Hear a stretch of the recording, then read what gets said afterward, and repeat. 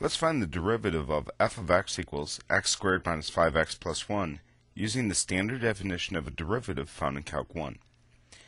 That means that f prime of x will equal the limit as h goes to 0. F of x plus h means that we're going to take every x plus h and plug that in wherever we see an x. So this will be an x plus h that we're substituting in for this x, in for this x, and in for this x. That means that this will look like parenthesis x plus h parenthesis squared minus 5 times parenthesis x plus h, and then plus 1. From this expression, the formula tells us next to subtract f of x itself. So minus x squared minus 5x plus 1. And finally, take this entire expression and divide that through by an h.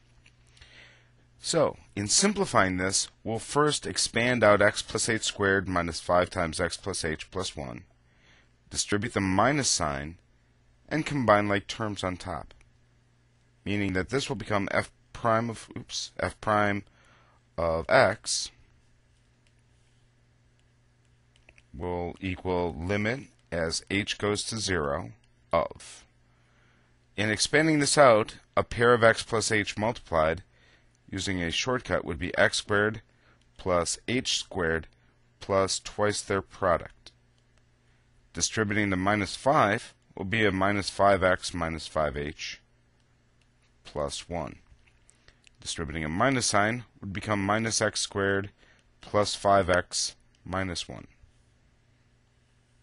And in fact, we don't need that original parenthesis here. Now, if we've done this correctly, every term in the end will cancel with terms along the way, leaving only expressions that have an h in it. Note that negative x squared cancels with positive x squared, positive 5x cancels with negative 5x, and minus 1 cancels with positive 1. This means f prime of x is equal to the limit as h goes to 0 of 2xh plus h squared and minus a 5h.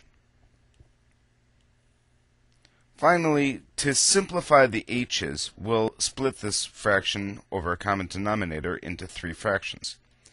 F prime of x is equal to the limit as h goes to 0 of 2xh over h plus h squared over h minus 5h over h.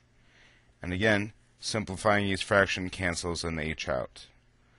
This leaves us, and we'll write this in the second half of our screen over here, f prime of x is equal to the limit as h goes to 0 of 2x plus h minus 5.